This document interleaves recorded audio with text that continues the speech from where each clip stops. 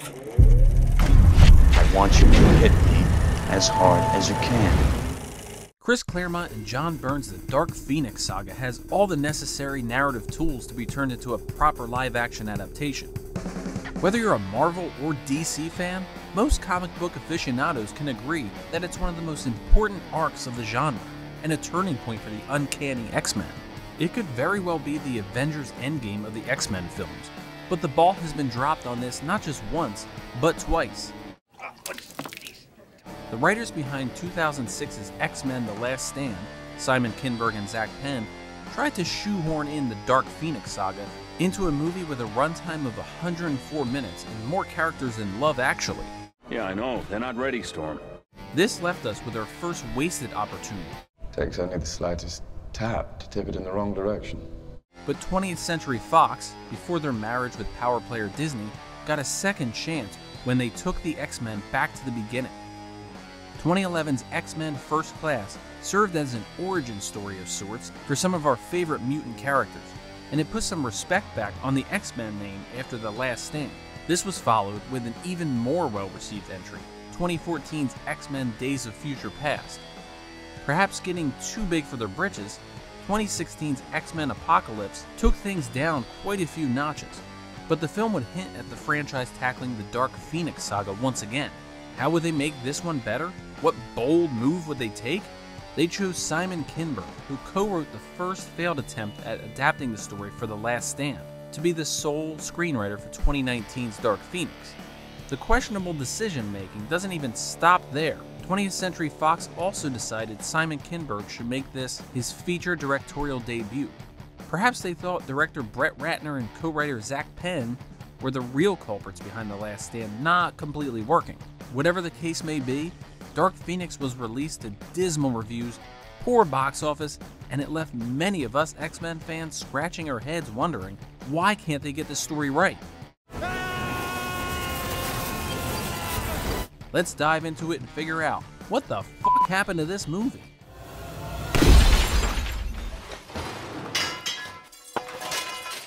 Dark Phoenix should have been in a pretty sweet spot for success. One of the many things that Days of Future Past did right was that it vaporized the events of The Last Stand from the series timeline. That's right, folks. The quality of X-Men The Last Stand was so subpar that they decided to give it the Men in Black treatment and neuralize it from our memories. Kinberg, who apparently used most of his screenwriting mojo penning Days of Future Past, saw an opportunity to revisit the Dark Phoenix Saga, now that it had been erased from the franchise canon. His hope was to be more faithful to Chris Claremont and John Byrne's source material, since his previous attempt at it, with writer Zach Penn, was met with mixed reactions. Even Kinberg and Penn were said to be unimpressed with the final product of The Last Stand. Thanks for watching JoBlo videos. If you enjoy our shows, please like and subscribe, and click the bell to be notified when new videos go live. Now, back to the show. The new adaptation was confirmed in 2016 to be a follow-up to X-Men Apocalypse, a film that should have been our first sign that Kinberg may not have been the right guy for this. Apocalypse features Sophie Turner as Jean Grey, tackling a role originally played by Famke Janssen, and we're not given much time to really care about her evolution or her using the full extent of her powers, because she's one of several, quote, new faces in an already bloated ensemble. In a scene during the film's climax, James McAvoy's Xavier begs Jean to unleash the full strength of her powers, which results in her destroying Apocalypse. It's a moment that tells us Jean can maybe go mental if she uses her abilities unchecked, but we wonder why we should care because we spent all of 10 minutes with Jean Grey. Don't let a lack of an emotional connection to the main character stop you from attempting to adapt, once again, one of the best comic book stories of all time. Just soldier on to Dark Phoenix. We'll figure it out as we go. It would not be difficult, mein Führer. In addition to Sophie Turner's Jean Grey, Apocalypse introduced us to several younger versions of several characters from the X-Men films to give them a new origin story. Storm, Cyclops, and Nightcrawler were brought back into the fold with the intention of having them carry on in their own films. As we've learned from many tentpole releases, intentions can only be met if money can be made, and 20th Century Fox began having concerns due to the critical and financial underperformance of Apocalypse. Bryan Singer, who returned to the X-Men family to direct Days of Future Past and Apocalypse, would not be returning to helm the next installment. We were told back then that they just wanted to press the reset button and try something new creatively, but it has since become public knowledge that Singer was becoming quite problematic, to say the least. It also needed to be addressed that the contracts for McAvoy, Michael Fassbender, Jennifer Lawrence, and Nicholas Hoult had expired from the previous trilogy. Kinberg optimistically wrote a new script with their characters still in mind, but it wasn't a sure thing. In February 2017, it was revealed that Kinberg was also a top choice to direct the film, making it his feature directorial debut. Fox was high on his involvement, and it was ultimately why McAvoy, Fassbender, Lawrence, and Hoult agreed to sign on for one more installment. I've wanted Simon to direct for years, if I'm honest. He's a director who's always liked acting, and he's fascinated by it, and he understands it on a level that not every director does. They all have a very tight relationship with Kinberg, and one to support his transition to directing a film in a franchise he has been part of in one way or another as a producer or writer for many years. He knows all these characters so well. He knows the film so well. I was very excited when I heard that he was going to come on and direct this one. I feel like he's definitely earned it. This is probably the nicest part of the film's soon-to-be troubling journey to the big screen. It's very clear that the ambition behind Dark Phoenix was much more elaborate than the film we ultimately received. When Kinberg began writing the film in 2016, the movie was to act as an introduction into how Jean becomes the Phoenix and how it affects her mental health. There were also signs that Kinberg intended to make the film a closer adaptation of the source material. Concept art revealed that, originally, the movie was to feature the return of Emma Frost, played by January Jones in First Class, and a new version of the Hellfire Club, who were featured in Claremont and Byrne's original story. The Hellfire Club was used in First Class, with Kevin Bacon most notably playing Sebastian Shaw, so they couldn't exactly use the same group from the story in the comics. The new members were to be Harry Leland, Friedrich von Rome, Fenris, Shinobi Shaw, and the Red Lotus Gang. The idea was eventually scrapped, and the Hellfire Club were replaced by the Skrulls as the film's villains during a rewrite. Showing how much the script changed over time, they were then replaced with the Debari after reshoots. This would prove to be a sign of things to come for Dark Phoenix. Rewrites and reshoots would eventually become a behind-the-scenes character themselves. The role that the aliens play in the story were still slightly based on the Hellfire Club, with Jessica Chastain's character in the book being inspired by both Mastermind and Emma Frost. Kinberg's hope with Dark Phoenix was to make something bold, and he made frequent references to doing something that changed the game, like Deadpool or Logan. Right up Main Street. Perhaps the first mistake is trying to make a film that feels like something else. There was so much comic book product being pushed out at the time that it became so much more important to do the next Logan rather than creating the first of something truly special.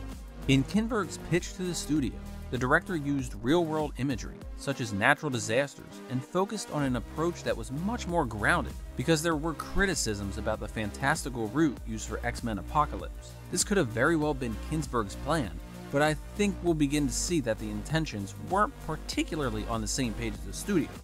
We're already finishing each other's Dinner. sentences. Principal photography began on Dark Phoenix on June 28, 2017 in Montreal, Quebec, with the aforementioned returning cast members as well as the return of Alexandra Shipp as Storm, Ty Sheridan as Cyclops, Evan Peters as Quicksilver, and Cody Smith-McPhee as Nightcrawler. The film's script was said to have been much closer to the original Dark Phoenix Saga, but it's obvious from what we got that it didn't get quite close enough. In some ways, it is more in line with Claremont and Byrne's original work, much more than The Last Stand was. The mutant cure in the third film isn't even a part of the original narrative of the Dark Phoenix Saga, so that was thankfully dropped here, and the focus is primarily on Jean and how her growing uncontrollable powers are making her a danger to her friends and the universe at large. Well, he went a little funny in the head. You know, just a little funny. We have the bones of the story, but not the body. That's mostly because the saga is too epic for one film. To properly tell the story, we need to see Jean become Phoenix, and then see her gradually be consumed by the power that's far greater than her. This isn't something that can be properly done with just one entry. Patience. Patience, my love. As Dark Phoenix begins, we meet Jean Grey as a child. Her powers show the first signs of needing to be tamed when they cause a car accident that kills her mother and nearly does the same with her father. Xavier takes her to the school for gifted children following the tragic accident. Eventually, Jean grows up and she is now played by Sophie Turner as a member of the X-Men, alongside her boyfriend Cyclops and friends Mystique, Beast, Storm, Quicksilver, and Nightcrawler.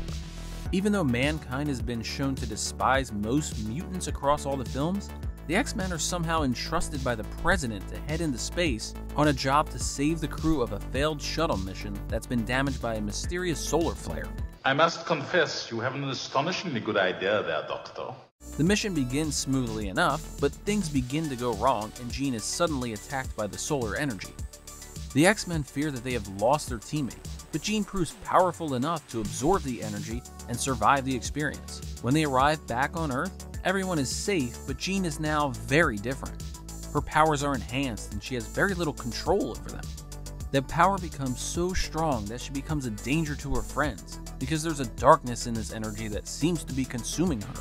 Meanwhile, the cosmic event has gotten the attention of a mysterious alien named Vuk, and it's clear that she wants to use that power for more nefarious deeds. With nowhere left to go, Jean eventually happens upon Magneto, who's trying to live his own peaceful existence. But her arrival gets him entangled once again with the X-Men and at odds with how to handle Jean as she grows stronger.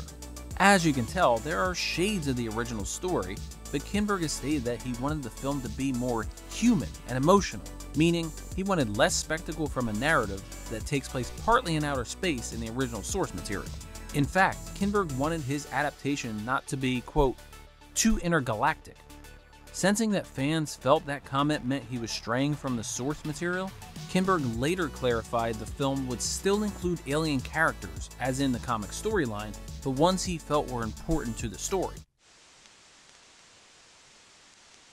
He also wanted the film to be more relatable to audiences, but it seems as if his intentions got muddled by trying to do too many things. It's hard to make something more grounded when the very essence of the story is grander and spans the galaxy in the source material. Much like Jean Grey, Kinberg's take on Dark Phoenix was experiencing its own mental instability. Most of Dark Phoenix's issues began during post-production. In December 2017, Kinberg revealed that the film would be in post for nearly a year, far longer than usual for the series. Kinberg wanted to take the time to have the visual effects look just right by focusing less on the scale of them. Again, great intentions, but by March 2018, it became harder to hide that the film was experiencing more than just issues with visual effects.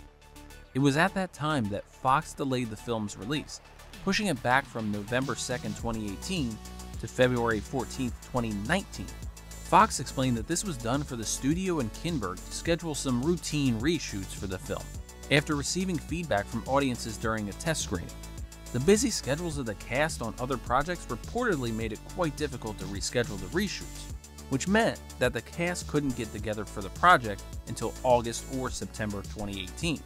This wouldn't leave them with enough time to complete post-production work on the additional scenes, most notably with the visual effects, before the November 2018 release date. Reportedly, Kinberg wanted to specifically rework the film's third act, and he began rewriting parts of the script ahead of the reshoots. During this period, the film was said to be under budget and with planned reshoots costing less than $10 million to complete. In an attempt to save face, Kinberg said that the studio was considering changing the film's release date for a while before it was officially announced to avoid competing with The Nutcracker and The Four Realms. The new February release date was said to be ideal because the film would be opening away from other studio films, and it could get a boost from opening over President's Day weekend, a move that paid dividends for both Deadpool and Black Panther. At the end of April 2018, a Fox panel at the 2018 CinemaCon revealed the first logo for the film, and it did not include X-Men in the title, but merely a circle around the X in Dark Phoenix. The logo was compared a bit unfavorably by some to the one used for the X-Files movie released back in 1998, which also happened to be made by Fox. The studio later confirmed that the film would be simply called Dark Phoenix in the United States and X-Men Dark Phoenix for international releases. By August, the planned reshoots were expected to take place in Montreal over 2.5 weeks, but the Quebec Film and Television Bureau let it slip that reshoots would take up to 3 months to complete. The film's first trailer was released to mixed notices. with Graham McMillan and Aaron Couch of The Hollywood Reporter citing it looked too similar to X-Men The Last Stand, something Kinberg and his team were actively trying to avoid.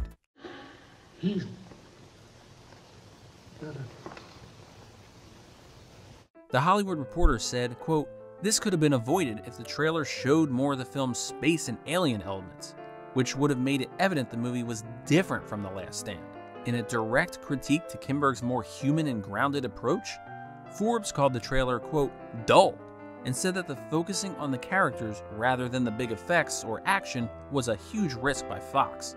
You need to face it. Come on, admit it to me right now. Come on. The film's trailer was watched a mere 8 million times within 24 hours on Fox's YouTube channel, but received 44 million views within the same time period in China, which led the studio to refocus the film's release date again. I'd rather go out with the fish. Shortly after the release of the film's first trailer in September 2018, Fox delayed the movie's release again, pushing it from February 14, 2019 to June 7th of the same year. I had to make adjustments. This date was said to be a better time to release the film in China, since the trailer received more attention there than it did in the US. That seems like a bit of a reach, especially since several spots had aired with the February date, and now those would have to be pulled and redone with a June date. What did you do to her, Charles? Maybe it's just too many cooks, but it was beginning to seem like the powers that be didn't really know what to do with Dark Phoenix. There were also reports that the move was made in a bid to please director James Cameron, because he had Alita moved from December to February. Cameron didn't want to compete with another potential Fox blockbuster, and considering he's James Cameron, we can see this being true. To their credit, Kinberg and the Dark Phoenix producers opposed the change because the film wasn't made for a summer release and would face even tougher competition. As marketing changes escalated, some press estimated that Fox spent around $90 million promoting the film. This doesn't include the film's budget and the added expenses due to reshoots that ultimately ran longer than expected.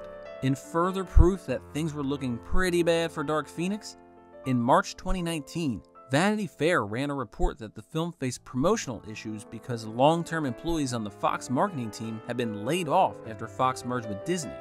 According to a Fox marketing executive, quote, "We know when we are dropping a trailer, but we are nowhere near where we should be at this time. It's frightening. I would be mad if I were a filmmaker." Following the film's release, similar reports surfaced via other publications. The Hollywood Reporter stated that, based on an NRG tracking poll taken in May 2019, Dark Phoenix had lower awareness rates than any other film in the series. Deadline also reported that their sources had been hearing that the film's marketing campaign had been in disarray since February of that year. Disney reportedly tried integrating the film into their marketing department, but they didn't have enough time.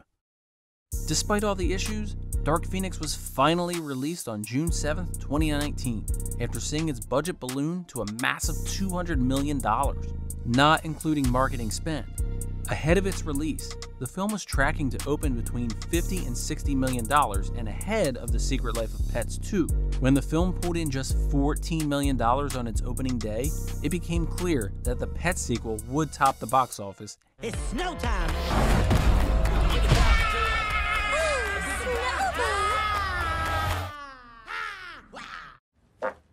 And Dark Phoenix would settle for second and much lower than expected opening.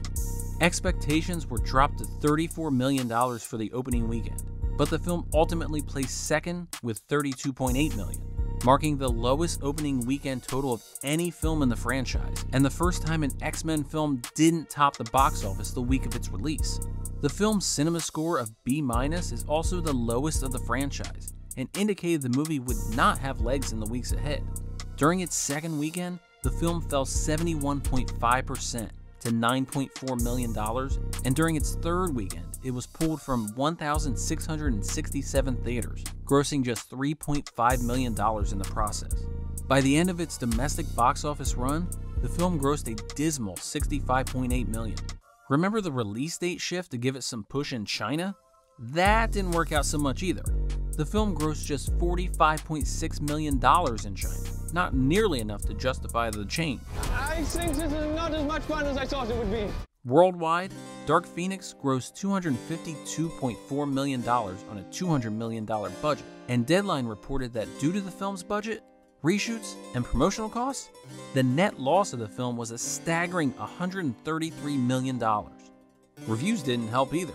The film is very rotten on Rotten Tomatoes with a score of just 22% and a consensus that reads, Dark Phoenix ends an era of the X-Men franchise by taking a second stab at adapting a classic comics arc, with deeply disappointing results.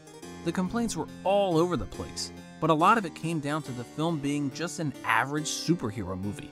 We're living in the age of the MCU, where everything is bigger and better. Dark Phoenix felt almost like a relic from the past, and despite a huge budget, a lot of the effects don't look like they have evolved. Critics were also let down by the film's quality despite the movie's solid ensemble cast. There were some really good performers on display, but they weren't serviced by the film's story. To say that most of them are wasted would be a vast understatement. We should give credit to Sophie Turner, however, who overcomes most of the film's shortcomings with a committed performance that's far better than the material she was given. We should also give Kinberg credit for taking the hit over the failure of Dark Phoenix. In response to the film's poor reception, Kinberg stated, quote, "I'm here. I'm saying when a movie doesn't work. Put it on me. I'm the writer-director. The movie didn't connect with audiences. That's on me." Never missing an opportunity to kick a movie when it's down, Dark Phoenix was nominated for 2 Razzie Awards, but didn't, quote-unquote, win either of them.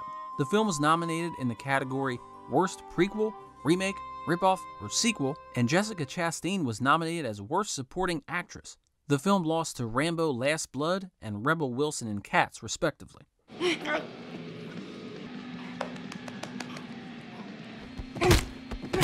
Due to the film's critical and financial failure, along with the Fox merger with Disney, a planned sequel for the film was eventually canceled. In May 2016, Kinberg said that Dark Phoenix would be the first in a new trilogy that focused on the younger versions of the original X-Men. However, after the Fox-Disney merger was announced in 2017, Disney CEO Bob Iger said that any future X-Men films would be produced by Marvel Studios and as part of the Marvel Cinematic Universe. This would mean that Dark Phoenix and the also maligned The New Mutants would be the last films in the Fox-produced franchise. Early plans for Dark Phoenix had it initially set up as a 2-film story to be filmed back-to-back. This was changed in pre-production when the studio decided to only produce 1 film with the prequel cast, as the higher-ups didn't want more X-Men movies set in the past after the mixed reception of X-Men Apocalypse. There were still some plans for a sequel that continued the Phoenix story that would also coincide with a crossover with the New Mutants, but those plans were also canceled after the merger. Footage was removed from both Dark Phoenix and the New Mutants films that had been intended to be expanded upon in sequels. Visual effects supervisor Greg Butler also revealed that the film was meant to be more cosmic, although that aspect of the movie wouldn't have been revealed until the second film. Jessica Chastain's character was originally going to be part of the Shi'ar alien race in earlier takes of the story, but the actress herself admitted that her character kept changing, and she added that she didn't even know her character's name until she would see the movie. Chris Claremont is another name that confirmed the 2-film plan when he revealed that Film 1 would center on Jean as Phoenix, and Film 2 would center on her transition to the Dark Phoenix. Basically, how things should have gone down in the first place. But the only creatives that seem to get this are the minds behind the 90s X-Men animated series, which actually got this story right. It's hard to say where Dark Phoenix's legacy goes from here. In retrospect, some of the reaction has been a tad more favorable since its initial release, but it's still considered a blemish on comic book movies. Look, it's no Elektra or Catwoman by any means, and it does feature a few scenes that do work. You get to hear Cyclops drop the film's only F-bomb, and the film's third act, despite being massively reshot, is more competent than it has any right to be. Maybe the big lesson we can learn from Dark Phoenix is that it's best not to stray from the source material. I have faith in Simon. I trust Simon. I trust especially the acting team he has built up. If you're going to do the Dark Phoenix Saga, do it as it was meant to be, and don't compromise the narrative. It's a purely rich story that doesn't really need to be changed as it transitions to the big screen. If there's any chance of making this brilliant, these are the people who can pull it off. Now that the X-Men are with the MCU, maybe we can explore this story again in the future, and the third time will hopefully be a charm. No. Let us know your thoughts. Leave a comment in the comments, and thanks for watching.